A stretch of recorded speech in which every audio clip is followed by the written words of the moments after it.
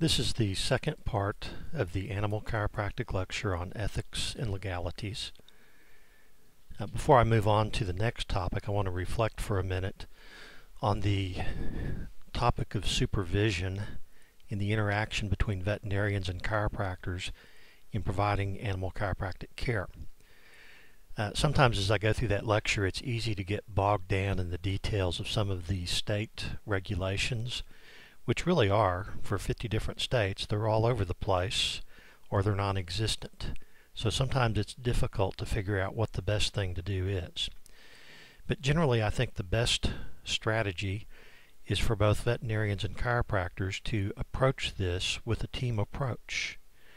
Veterinarians should recognize that there are areas of expertise and experience where chiropractors know more about animal chiropractic than a veterinarian may know. But I also think it's important for the chiropractors to recognize that there are areas of expertise where the veterinarians have far more training and far more abilities or access to facilities to provide better care for animals. So it's important for each profession as they move forward to recognize when they should involve members of the other profession. Now, above and beyond that, of what I think is best, I also think it's a good practice to follow whatever the state rules are, even when the state rules may not make a lot of sense. It's important to follow those rules, and I think the best hope of getting these states to adopt more common sense rules or better rules for the protection of the patients and the clients is for the two professions of veterinarians and chiropractors to work together in a way that makes sense and to respect each other's different skills and expertise so that the animals receive the best care. And that will help alleviate the concerns of the states that chiropractors may not be as qualified as they should be to be caring for animals. I also think as the two professions work together, the veterinary profession will begin to recognize that animal chiropractic is not going to take away from their business or affect them negatively. It will probably have a positive effect by getting owners, clients more involved in the care for their animals. So that's kind of my last thought on supervision, and I do think it's a difficult topic and a topic that requires some more development as the states develop regulations. Next topic I want to talk about is informed consent. Now, both chiropractors and veterinarians are used to getting informed consent from their patients or their clients. And the strategy or the practice of informed consent generally is not any different for animal chiropractic, except sometimes it gets a little more confusing. Sometimes I think professionals will present the different alternatives to their clients and give their clients a lot of information and deliver it in a way that's not very useful to the client. So the client's not real sure how to decide what the best thing to do is. Reminded of George Bernard Shaw's quote, "The single biggest problem with communication is the illusion it has taken place." Sometimes we think just because we've said the magic words, we've said what was supposed to be said. I think it's more important to be sure we communicate with clients in a way that is effective. And the only way to make sure the communication is effective is to have a dialogue with the client. Questions and answers. If they're unable to ask questions or they're unable to answer your questions, that means they didn't get the information, and maybe you need to rethink how it's delivered. Now, don't insult them by repeating the same information in exactly the same way, but try to communicate it in a way that's a little bit different and a little bit more effective for them. Informed consent is an educational process. Too many doctors, I think, look at it as just meaning I got the right form signed, I've got it in the file, so things are good. I think it's important to look at it and understand that informed consent is not just a signature on a form. It's the opportunity for the animal chiropractor to explain to the client what the benefits for animal chiropractic, what animal chiropractic is all about, what's involved in it and what's not involved in it. Now, of course, it also means to help the client make an educated decision that the doctor will need to disclose some things that may not work or some limitations or risk associated with animal chiropractic. One of the benefits of doing this well is it will improve doctor-patient relationships so that the clients will trust their doctor and be less likely to turn around and sue their doctor. Informed consent also helps to protect doctors from malpractice claims. Failing to get informed consent places the doctor in a very unfortunate situation when it comes to malpractice. So I always like to ask at this point, why do doctors fail to get good informed consent? I think there's a couple reasons for it. I think one reason is it can be time consuming. And I do agree that especially with a new patient and a new client, it will take some time to educate them and communicate. Now, I don't think it should take hours, but it may take 10, 15, 20 minutes to communicate it effectively what's going on.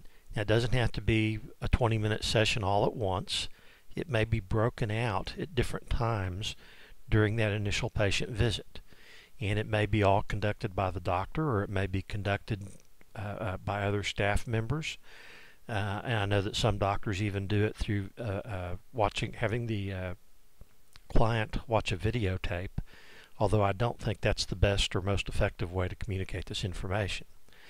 The other risk or other reason that I think doctors fail to get informed consent is I think they're afraid that if they really tell the client what's going on and they sit down and list all the bad things that can happen, then it means the client's going to make a decision to not go forward with the care. I think generally if the risks are put in perspective, there are benefits and there are risks. The risks are not going to frighten clients unless it really is not the decision or a risk that the client wishes to take. And there may be situations where the client's weighing of the benefits and risk may be different from the way the doctor would weigh the benefits and the risk. And the doctor should respect that decision and may want to rethink how they communicate with the patient, whether they could communicate those benefits more effectively. Informed consent is important because it respects the client's freedom of choice. The opportunity to choose between traditional veterinary care and animal chiropractic care is critical to the growth of this profession. And it becomes meaningless to have the opportunity to make that choice if you don't have the information to make a good choice. Informed consent is about educating the client. Not just the bad things that can happen, but the good things that can happen as well, the benefits of animal chiropractic. Informed consent gives the doctor a chance to demonstrate their honesty and their trustworthiness. Being willing to be honest with the client and explain to the client that things don't always go well, or that there may be risk involved in a particular treatment or a particular condition, can be very helpful in building the client's trust in the doctor. And as I mentioned before, building that doctor-client rapport is critical. Certainly the studies dealing with human malpractice claims against MDs make it very clear that when patients trust their doctors, when patients like their doctors, they don't turn around and sue the doctor even though they've had a bad result. On the other hand, when the patients don't trust the doctor, or they have the feeling that the doctor is in it only to make money, then the patients are more likely to turn around and sue the doctors. Now, I think the same rationale will apply to clients as well as to those patients. If the clients like and trust the doctor, they're not going to be inclined to sue them. And certainly the malpractice lawyers who represent injured people can almost all testify or tell you that this is a truthful statement. Patients don't call those lawyers and say, I really like and trust my doctor, but I want to sue him anyway. They call the malpractice lawyers and say, my doctor lied to me, my doctor won't return my phone calls, my doctor didn't communicate with me effectively, and sometimes the doctor may not communicate at all with the patient. And those are the situations where the doctor is most at risk. And you can help avoid that by spending really only just a few minutes with a new client to make sure you've got a good relationship where they trust you and like you. The other benefit of informed consent is it does help protect the doctor from liability.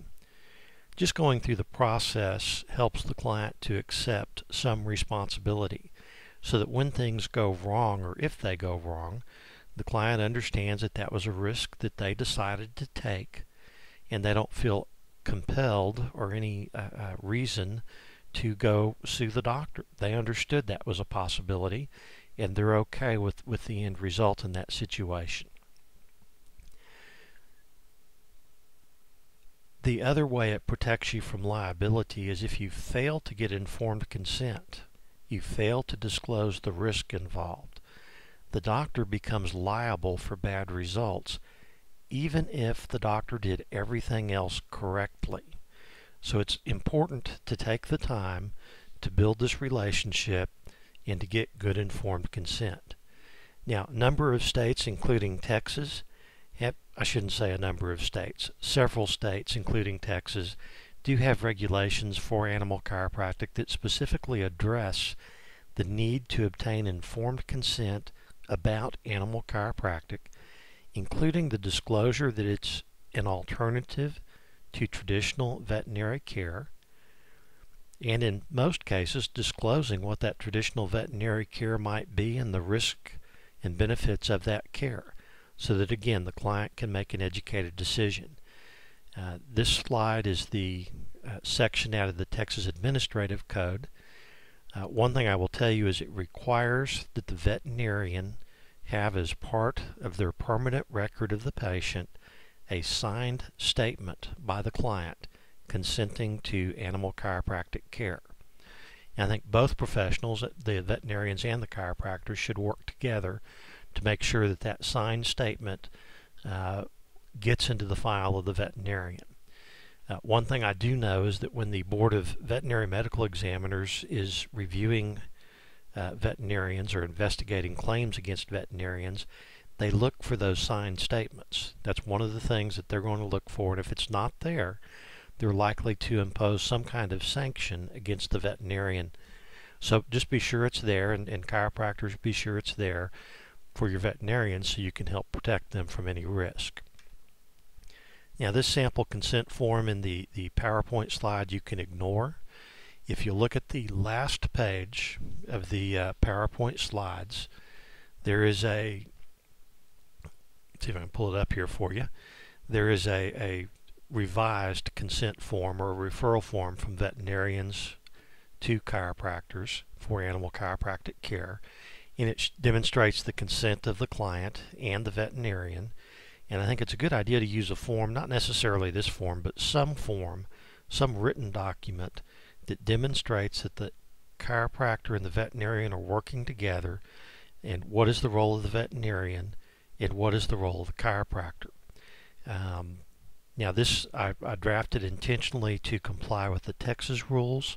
It may or may not comply with the rules of other states, and I will also tell you that most states do not have any specific rules on this topic, so be sure you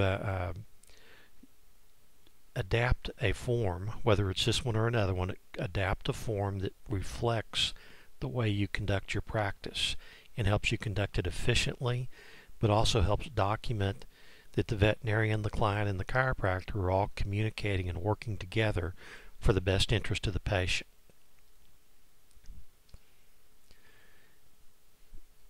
So these are basically the requirements of the Texas rule. The consent form must be signed by the client, must be dated, should identify the chiropractor and the veterinarian. It can either be a standalone form or it can be included in a general contract with the client. When consent is obtained by telephone, I recommend strongly that that consent be verified in writing as soon as possible. Even if the writing is nothing more than a quick letter from the doctor saying, "Dear client, I want to confirm our telephone conversation. In that conversation, we discussed animal chiropractic for your animal, and you consented to that treatment." It's also helpful when you're depending on telephone consent to have it confirmed by a second witness. If you have a staff member working with you, it's usually pretty simple to hand the phone to the staff member, explain to the client that you're going to have the staff member take a more detailed message from them, and then have the staff member take a message to confirm the consent to animal chiropractic care. Now, if there's any fight about it or dispute about it later, or the client's memory becomes less clear, it gives the veterinarian or the chiropractor a chance to present two witnesses that they received that verbal or oral consent.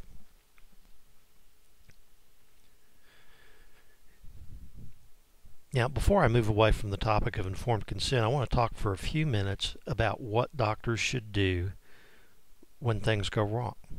Informed consent is all about communicating, and informed consent is about communicating before the treatment occurs and before things go wrong.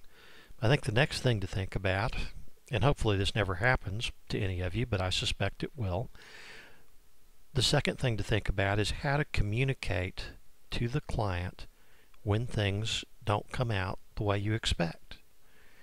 The first thing to do is to avoid panic.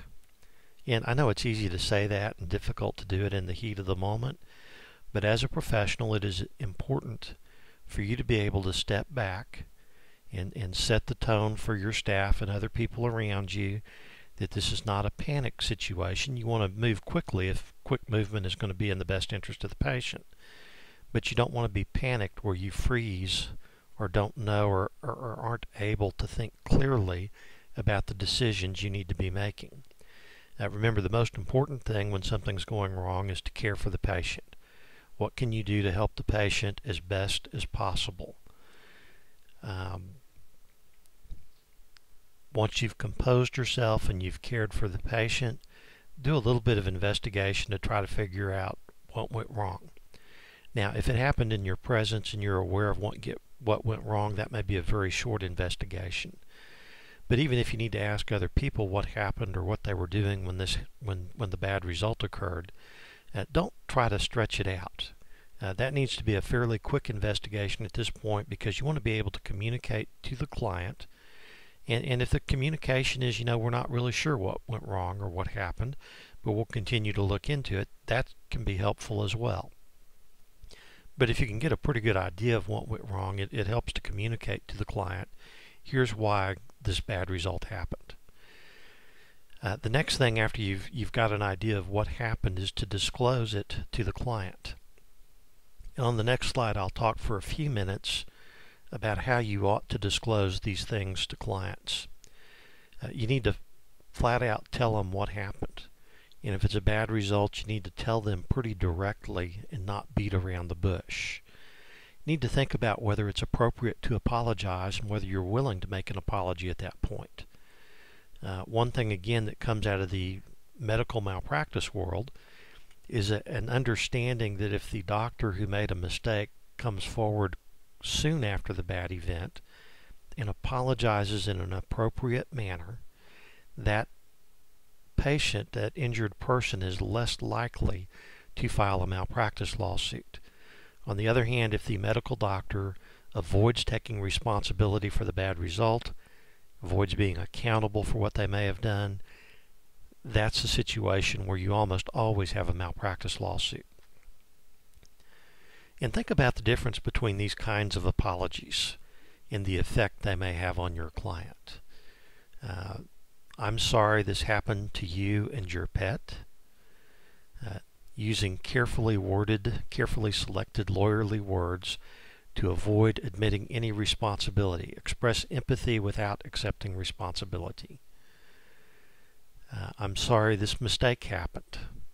Again, carefully wording it where it may not have been my mistake. Maybe somebody else did it. Maybe it was or wasn't my responsibility. But I'm not taking responsibility for it in this apology. Versus the last one, I'm sorry that I or my team made this mistake. Taking clear responsibility for the mistake, hopefully coupling it with an explanation of how you're going to prevent the mistake from happening again in the future, um, and providing the patient or the client with some explanation of what happens next. Uh, is there malpractice insurance?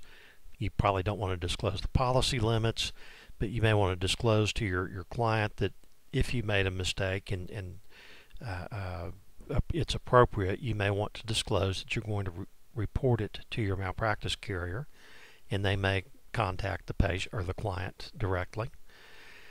Now, certainly before you make one of these apologies, I also recommend that you, if you have time, take a minute to contact your malpractice carrier. Most insurance companies have figured out that making this kind of apology can be very valuable, and the risk of accepting responsibility at this early stage is pretty slim. Sometimes the acceptance of responsibility isn't going to be disputed to begin with, and sometimes accepting responsibility at this point may be changed by facts that are learned after this time. So it's something that there is some risk involved in accepting responsibility, but it's a relatively small risk at this point. And it does have a very soothing effect, very comforting effect on your client if you were able to come forward and say, I'm sorry that I made this mistake. If the patient will need continuing care, you ought to discuss with the client the plan of care for the patient. What continuing care will the patient probably need, and how will that be provided, or when will that be provided. The doctor, if possible, should be accountable. Now, sometimes at the early stages you may not be able to accept clear responsibility, and it may be a simple discussion of I'm going to be reporting this to my malpractice carrier, and I will work with them to see what we can do to make things right, and work with your client that way. And then lastly, I also think it's important, if there's a step to take to prevent this kind of thing from happening in the future, discuss with your client what you're going to do to protect other animals in the future. That also, I think, has a great soothing effect on clients. Many times when people file lawsuits, they will at least explain that they really don't care about trying to get money out of the doctor or the hospital. What they really want is to make sure this kind of treatment, this kind of mistake, doesn't happen again in the future. And if you can start talking fairly early with them about how you're going to make sure this doesn't happen again, or reduce the risk of it happening, that can go a long way to helping discourage or help steer the patient away from the idea that they ought to see the doctor. Now, as we talk about these, I hope that almost all of this, if not all of it, is pretty common sense information. But I also think it's important to remind yourself from time to time what you would do when a bad result occurs. Sometimes when you panic or in the heat of the moment, you may not do things very well. You may react with anger towards your staff or the client. You may react out of frustration with yourself or your limitations, or you may react in a number of inappropriate ways. But if you thought about how to react appropriately and how to communicate effectively, you reduce the risk of having a bad result blow up into a malpractice lawsuit. A few quick guidelines for disclosure. Number one, choose a quiet place.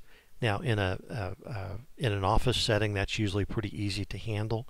But I know that sometimes you may be treating animals in barns, or you may be treating animals at livestock or animal shows.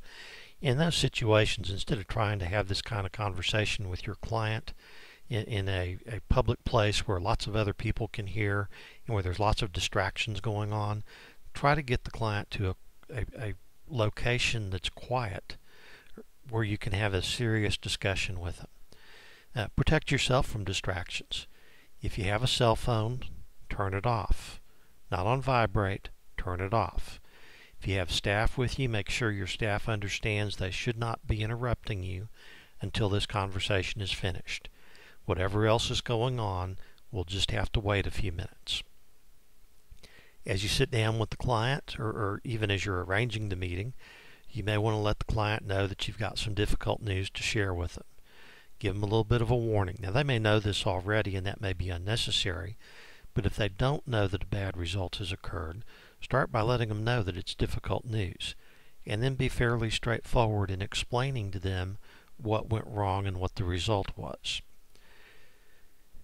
Just good common sense communication is to pay attention to the nonverbal messages that you send. Make eye contact with your client. Look them in the eye. Okay, making an apology while you stare at your shoes really is not very effective.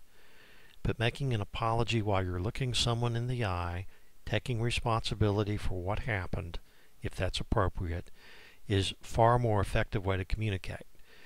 It's a best practice to sit at the client's level. Don't have the client sit down and then stand over them.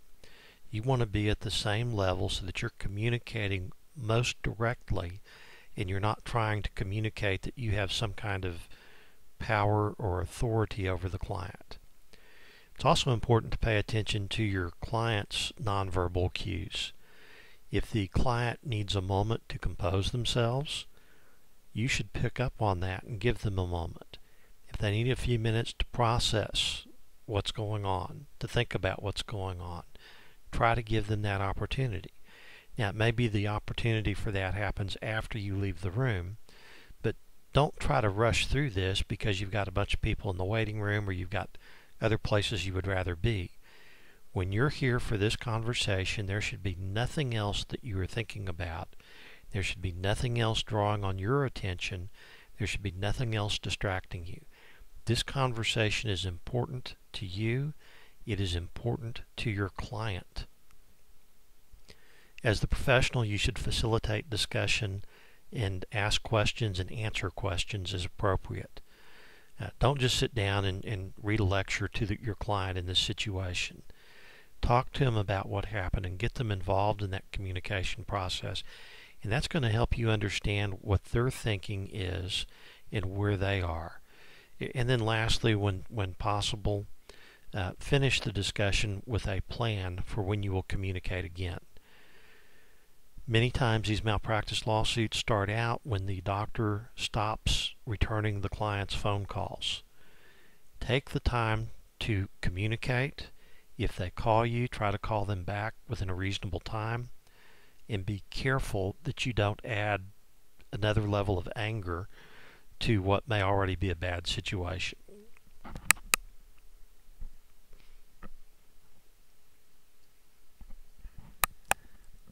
A few quick comments on advertising. As I think I mentioned during the first lecture, the advertising rules are really all over the board. Basic rule is that advertising has to be truthful and honest, cannot be false, misleading, or deceptive. I think every state pretty much starts out, every board pretty much starts out with that very basic rule. And then what happens is different professionals will try to find ways to stretch the limits of that rule, test the boundaries. And as they do that, they will engage in different kinds of advertising practices, different kind of promises, different kinds of strategies.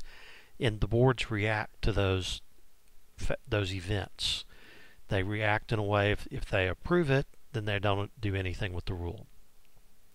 If they don't approve of that kind of advertising, then they will adopt a rule that says that kind of advertising is bad. The other thing that's important as we talk about advertising is how chiropractors can advertise about treating animals. Now, I want you to think about a couple things here. Should it be okay to offer to treat animals? And is that offer the practice of veterinary medicine? Would it be misleading for a chiropractor to advertise that they provide animal chiropractic care? Is it misleading to advertise prescription products directly to the public? Okay, anybody that's watched TV knows that that happens. And the question here is whether it's appropriate for a chiropractor to advertise that they will treat animals with animal chiropractic. Most of the states have rules, and those rules define practice of veterinary medicine as including holding yourself out to the public as being available to treat animals, to diagnose, treat, etc. And that's true of other professions as well. And the question here is whether it is a violation or practice without a license for a chiropractor to advertise that they will see animals and will treat animals. And I think the answer is, in most states, the Veterinary Board of Medical Examiners will find that that's practice without a license. Now, I think the rule makes no sense. I think there should be a way for chiropractors to advertise honestly to make the public aware of their services.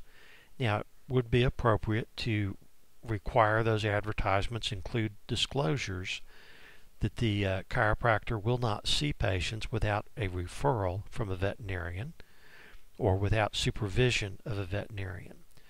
But what we've created here, what the states have created here, is a situation that makes it very difficult for chiropractors to educate the public about their services for animal chiropractic.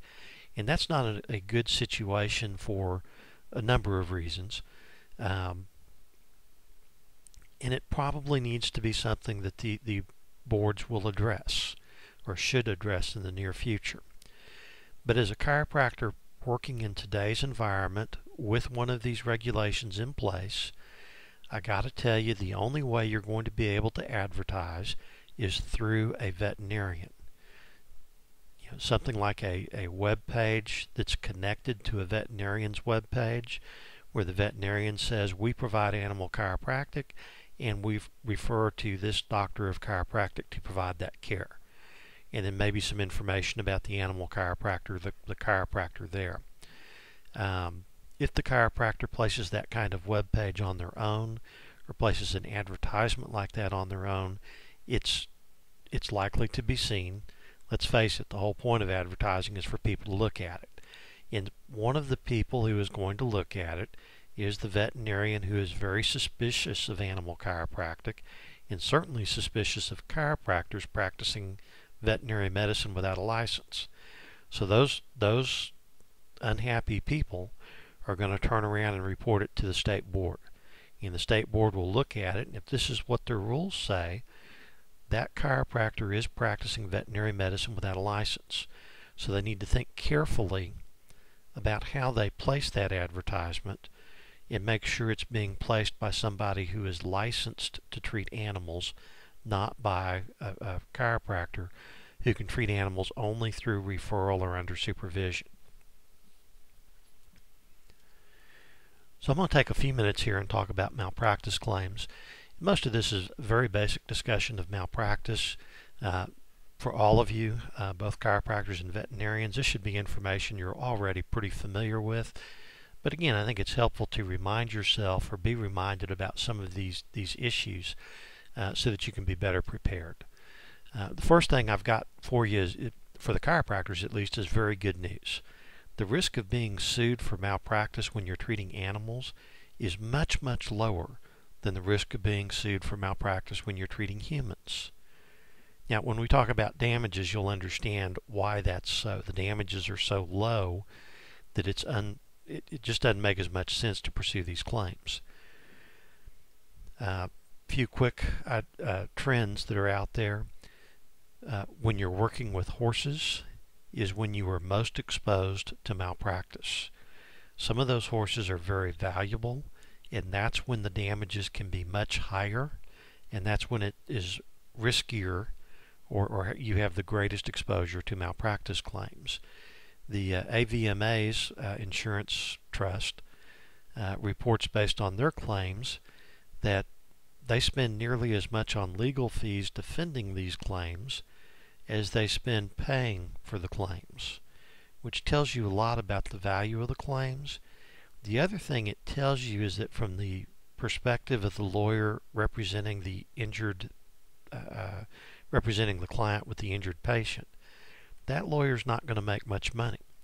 And that is probably one of the reasons that we see so few veterinary malpractice claims. But they also note that when humans are injured, perhaps because an animal is not restrained properly, when humans around the animals get injured, That is a growing area of claims, and those claims can be very expensive to resolve. So make sure you do take appropriate steps.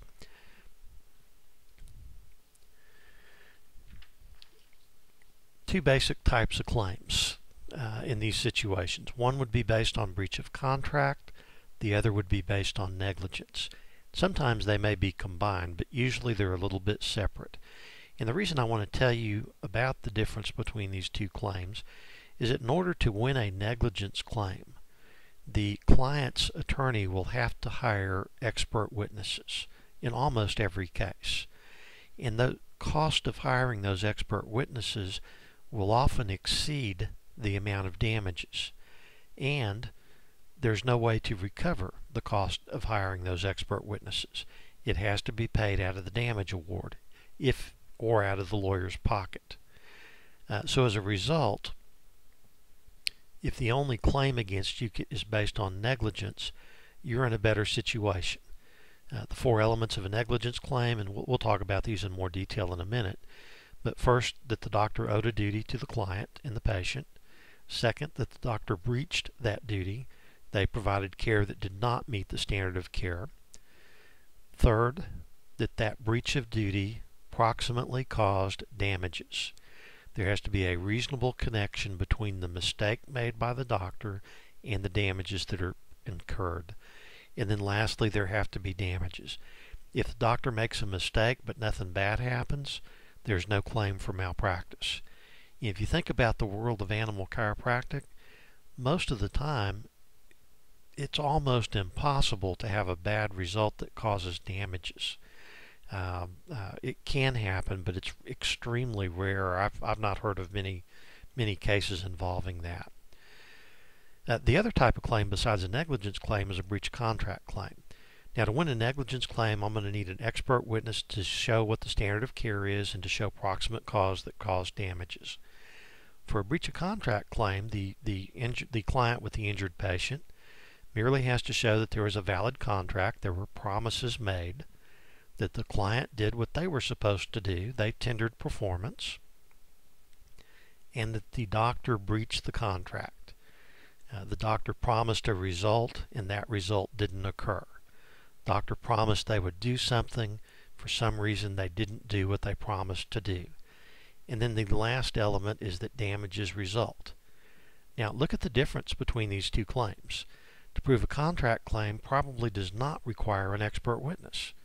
What did the parties promise? That may be reflected in a written agreement or a series of emails or simply the client's verbal recollection of what was said and promised.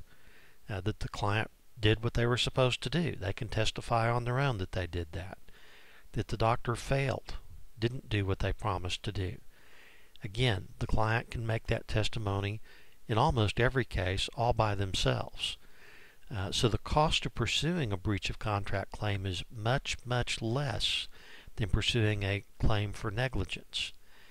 The other thing to know about a breach of contract claim is that in addition to recovering the damages, the client may also have an opportunity to recover the amount of attorney's fees that they spent. So that it gives them kind of it's a less expensive claim and there's a better upside. So as you make promises with clients, as you enter contracts with clients, you want to be careful that you protect yourself as much as you can so that you aren't subject to a breach of contract or a breach of warranty claim. If you're going to be subject to a claim, you want to do your best to be sure the only claim the client can allege is based on negligence or carelessness. Of course, you want to avoid that kind of claim too, but we'll talk about that next. Okay, the first element in a claim for negligence is that a duty is owed. Generally, we have a duty to act towards other people in a way that a reasonable, prudent person would act under like or similar circumstances. Now, that may be adjusted depending on the level of expertise or education that the person has. So, for example, a veterinarian should act as a reasonable, prudent veterinarian, somewhat higher standard than just a reasonable, prudent person. If you hold yourself out as an expert in animal chiropractic, either as a veterinarian or as a chiropractor, you may upgrade that duty even further to a duty to act as a reasonable, prudent animal chiropractor, chiropractic veterinarian, etc.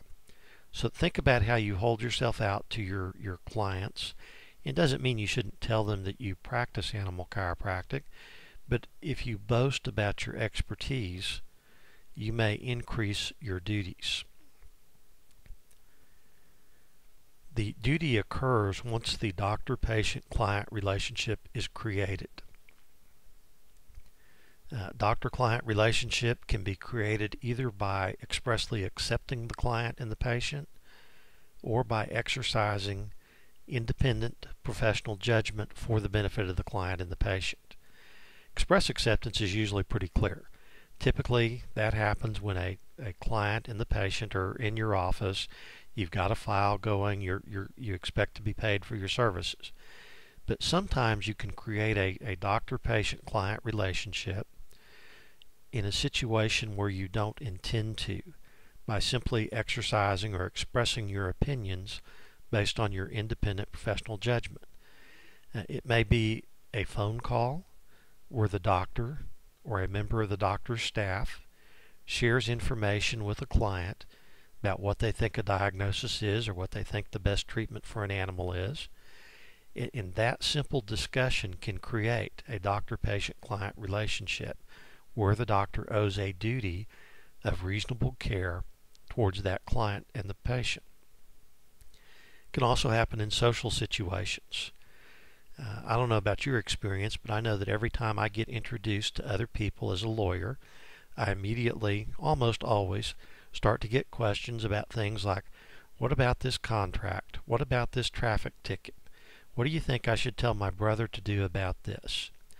Now, I have to be circumspect in how I answer those questions, because once I start answering those questions, I create an attorney-client relationship if I express my professional judgment. So it's careful. You need to be careful how you communicate in those social situations. And if you need more information to express an opinion that you're willing to stand behind, I encourage you to respond to those questions by simply saying that this isn't the right place or time to discuss that, but if you'll make an appointment with my office, we'll get you in as quick as we can and take a look at your animal and see what we can do. Now, the risky part about both of these situations, phone calls and social situations, and social media as well, is you may create a doctor-client-patient relationship without realizing it. You may create the relationship with somebody who has never been to your office. You may have no documentation ever about that relationship, and you may never be paid for any of the services or opinions that you provided. But you still have liability, or could still have liability in malpractice, if your care, your opinions, were not the kind of opinions that a reasonable, prudent veterinarian would render. Last point on here is your staff. Your staff can also create doctor-client-patient relationships if they express those kinds of opinions as your employee. So be careful that you train your staff about what they should and should not say to prospective clients. And generally the best advice is to be very clear that the patient, the animal, needs to be examined by the doctor, and they need to make an appointment to bring the animal in or for the doctor to see the animal, and that will be the time that the doctor-client-patient relationship is created and when the doctor can explain how they can help and if they can help. So that's the first element of a negligence claim, duty. The second element of a negligence claim is breach of duty. Once the duty is established, the injured or the client with the injured patient must demonstrate that the doctor breached the standard of care. Now, it can be a challenge to, I shouldn't say challenge, it can be expensive to demonstrate the standard of care. It's not something that a layperson can testify to. It usually means bringing an expert witness in who may charge thousands of dollars a day for their testimony, both in deposition and at trial. So it's a fairly expensive proposition to bring in an expert witness to testify that this is what a reasonable, prudent veterinarian would have done, and this is how the doctor failed to do that. Keep in mind that the standard of care will change over time. It's important for you to stay current, especially in a profession as young as animal chiropractic. It's important to stay current. It's important to make sure you're using the most appropriate care for your patients. It's also important to keep in mind that specialists are usually held to a higher standard of care. The standard for a reasonable, prudent specialist like an animal chiropractor is somewhat higher than the standard for a reasonable, prudent veterinarian or reasonable, prudent chiropractor. One area where the breach of duty can be shown is a failure to diagnose. And I want to point this out particularly for the chiropractors listening to this so that they're aware they need to be careful. If they're not certain about the diagnosis and they happen to be in a situation where they're not being supervised by a veterinarian, they should be quick to refer the client to a licensed veterinarian to have a more definitive diagnosis made. Now, sometimes that may be a situation where you're seeing things in the examination that maybe don't make sense or aren't clear to you. It may be a situation where further testing needs to be done beyond what you can do as a chiropractor. It may be situations where an animal is not responding to care the way you would expect them to respond. But don't be afraid to make that referral. That can be one of the best things you can do to protect yourself from a malpractice case. And the second area where breach of duty can be an issue is failure to restrain the animal. Now, I know as part of this course you're going to receive some training on the best ways to restrain larger animals. But you need to think carefully about how to restrain those animals, and you need to think carefully about whether the owner should be the one restraining the animals. Many times owners are very attached to their animals, and they want to be right there, especially if the animal isn't feeling well. They want to be right there with them. And sometimes that's okay. And sometimes the owner may have the skills and the size, physical size and strength to restrain the animal. But there are other situations where the owner may not have the experience, the skills, or the physical strength to restrain the animal. And it's important for you as the doctor providing the care to be sensitive to that. Remember, one of the growing areas of malpractice claims is for injuries to the humans around the animals. So be very conscious. And this slide lists some of the times when you shouldn't use the owner to restrain the animal. If you can tell the animal is not under the owner's control, if the client is asking for help, or the client's not verbally asking for help, but you can tell by their body language that they're suffering from fear, inexperience, or incompetence in the restraint of the animals, or if the client just flat isn't big enough. Especially teenagers may not be big enough to restrain a large animal. And also consider whether additional restraint is appropriate if you're about to perform a procedure that may cause pain to the patient or may startle the patient. Animals, when they get startled or are suffering from pain, tend to act like animals, and you may need to have appropriate restraints in place to keep them from hurting themselves and from hurting the people around them.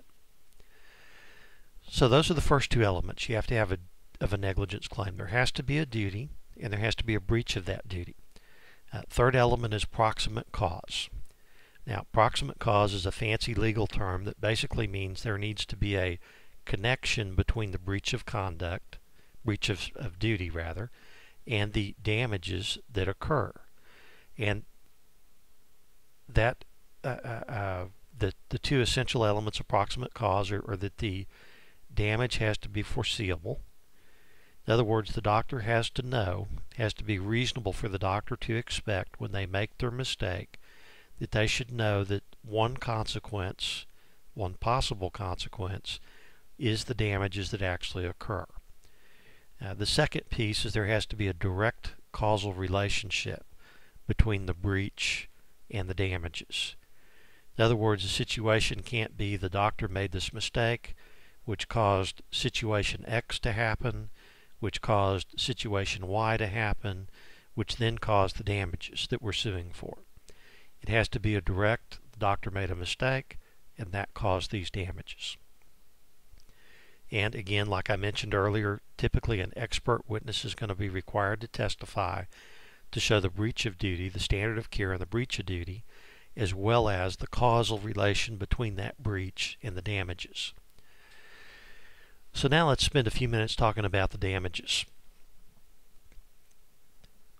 The good news for working with animals is the damages are usually pretty small. If you're working on very valuable animals like racehorses, then that statement doesn't apply.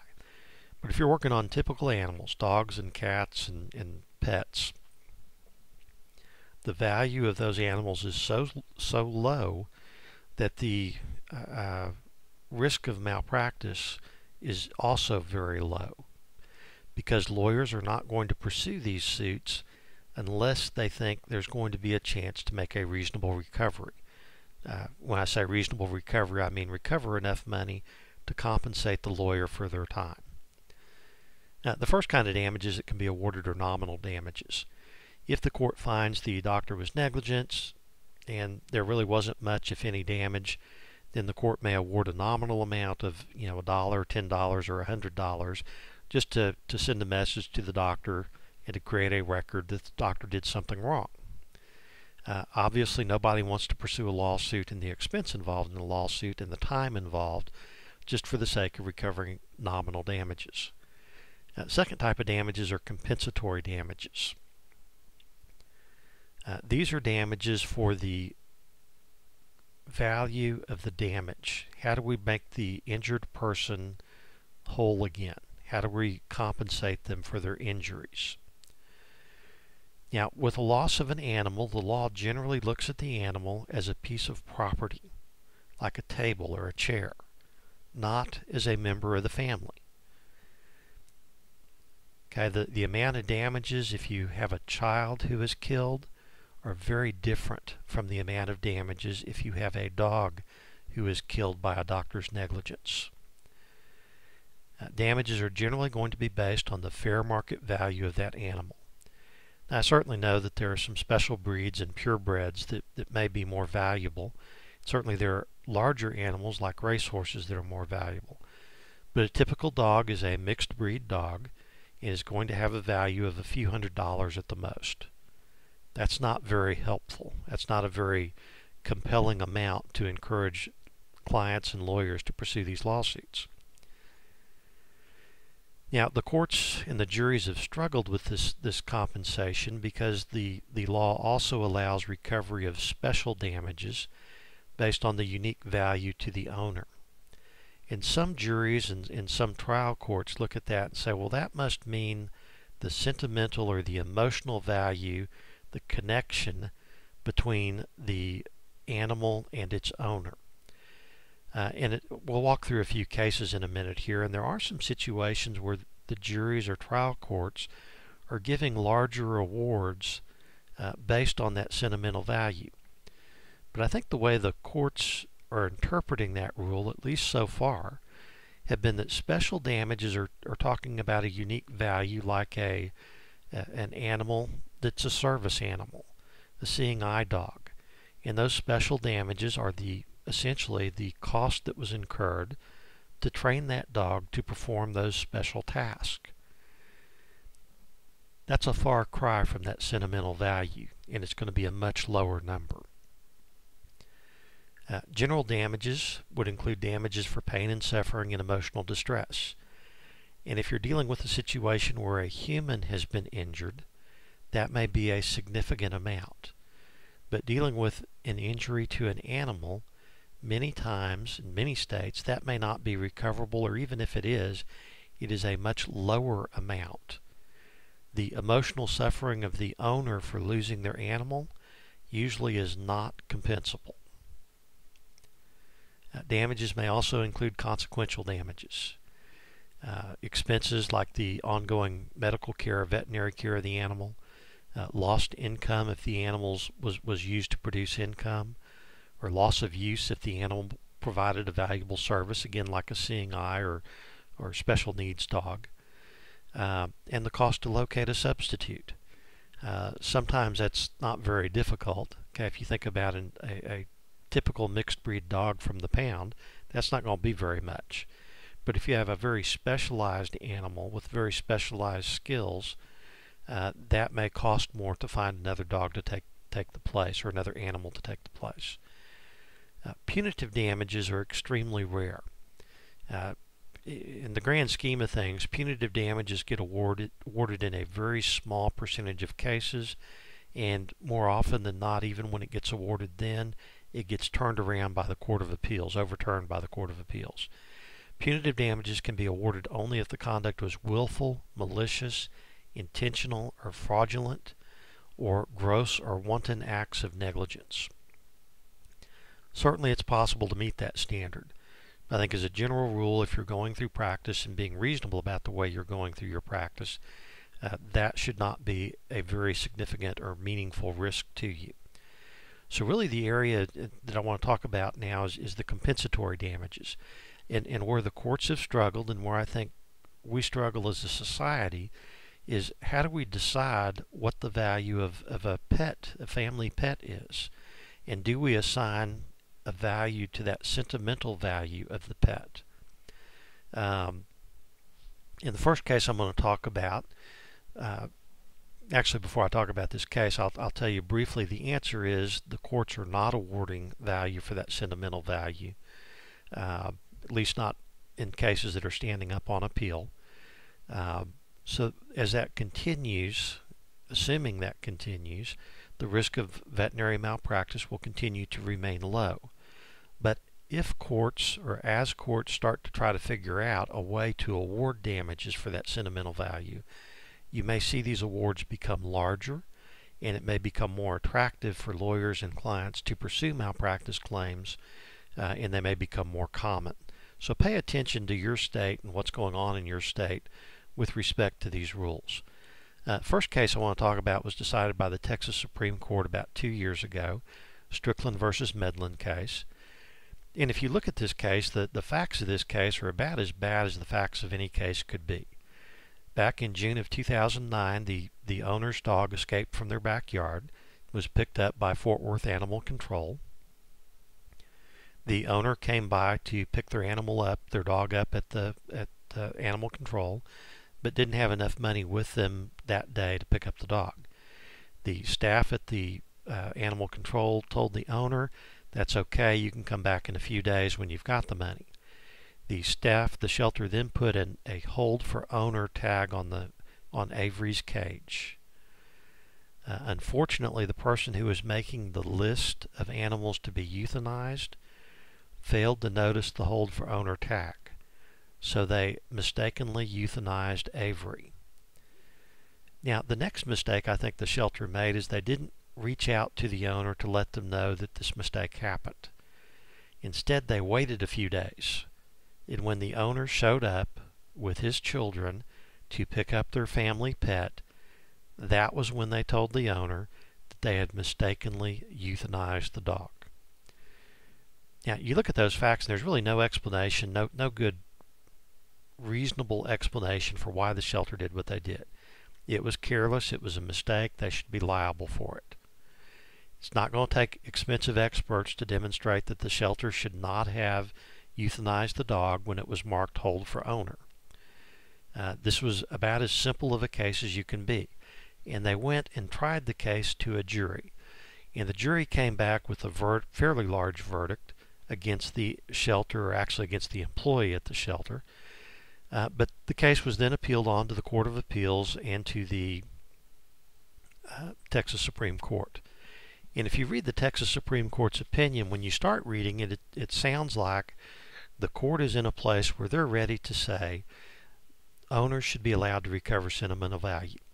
The first sentence in the opinion is, "Texans love their dogs." The opinion talks about how People see their pets as family members. They take them on vacation.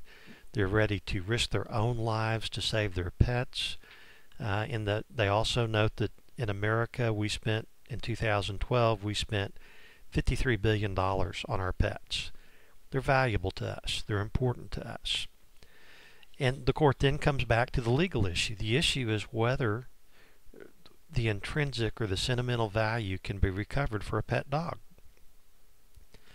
And although they recognize the special connection between people and their pets, and they recognize the closeness of pets to their human companions, they make a distinction between the worth of a pet and the value of a pet. And unfortunately, the way the law exists, the only thing you can recover for is the value of the pet.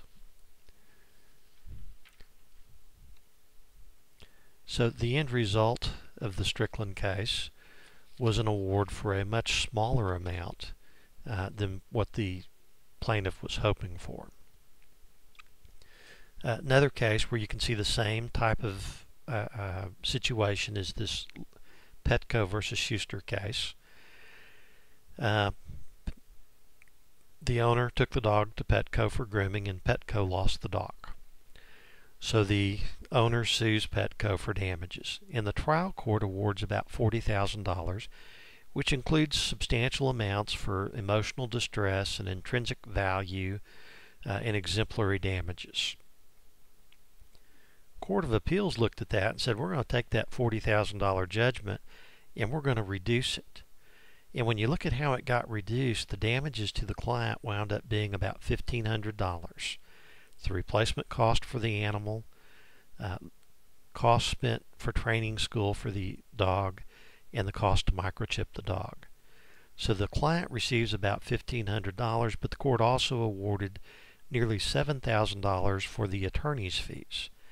Now, the reason they recovered attorney's fees is this case, unlike a negligence case, was based on a breach of contract. So there was a little bit of a recovery in this case, but it certainly was a far cry from the $40,000 initial award. And I'll tell you about this kind of case so that you understand when you see news headlines about a huge jury verdict or a huge trial court award, you understand that the end result of that case, especially after an appeal, may be much lower than that large amount that was initially awarded. So Petco case got cut significantly.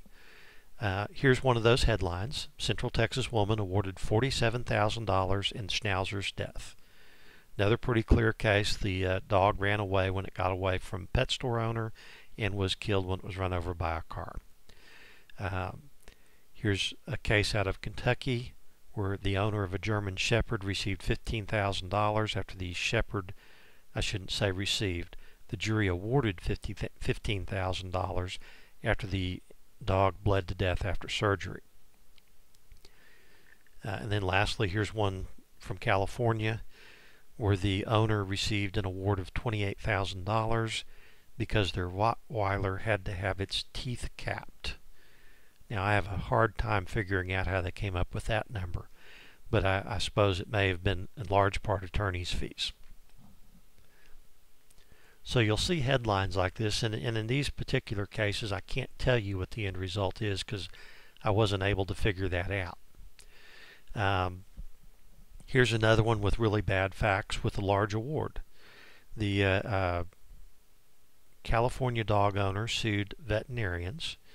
He claimed the veterinarians misdiagnosed the dog, lied over a 4-month period, lied about the condition, lied about the need or the prognosis for treatment, and gave unnecessary and improper care. Now, I think part of what motivates this decision is the owner spent $20,000 in veterinary bills. So when the jury gets asked, the jury finds, okay, the dog is a mixed breed dog. It has a fair market value of $10, but we're going to add a special value of $30,000 because obviously it had a value for the owner to be willing to spend $20,000. By the way, the owner also reported that they spent more than $350,000 taking this case to court. So I don't know again what the end result was, but I suspect they received an actual amount somewhat lower than the $39,000 and probably went through quite a bit of inconvenience. And this is why the courts, one of the reasons the courts struggle with this. It doesn't make sense to spend $20,000 for the care of a dog that's only worth $10. Somehow we have to come up with a way that more accurately reflects the value of dogs.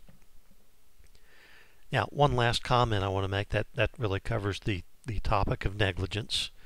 The four elements of the claims again are duty, breach of duty, proximate cause, and damages. I want to make a real brief comment. If you are involved in farm animal activities or livestock shows in Texas, we do have a statute in Texas that may reduce the risk of your liability to other people participating in the farm animal activity. It requires that you have a warning notice. It can either be posted or in your written contracts. I recommend you put it in both places, and it has to be in this particular language that comes out of the statute, out of the Texas Civil Practice and Remedies Code, to notify the participants that you may not be liable for their injuries. It applies only to farm animal and activities and livestock shows. It does not apply to other activities. Some of the risks that you may be protected from include the propensity of animals to behave in ways that may result in damage, injury, or death, the unpredictability of the animal's reaction, and the potential of a participant to act carelessly in a way that contributes to injury. By the way, participant is defined as including people who are assisting in providing veterinary care for their animals. So that kind of notice can give you some protection. And there actually is a Court of Appeals decision out of the Fort Worth Court of Appeals where the court applied this statute to protect the veterinarian from liability. The statute does have some specific limitations. It protects you only if the injured person is a participant. If they're just a spectator, it doesn't apply. Doesn't apply if the injury is caused by faulty equipment or tack. Doesn't apply if the veterinarian fails to make a reasonable and prudent effort to determine the participant's ability. If the injury is caused by a dangerous, latent condition of land, or willful or wanton disregard for safety, intentional acts. This is probably the biggest exception. This last one is probably the biggest exception. It does not apply to activities regulated by the Texas Racing Commission. So, of course, activities like horse racing, you don't have this protection from liability. So I really just want to make that point to you about that statute so that if you are involved in farm animal activities or livestock shows, you know that this is one extra step you can take that may help protect you from some liability. So with that, I'm going to conclude the second part of this lecture. Thank you very much.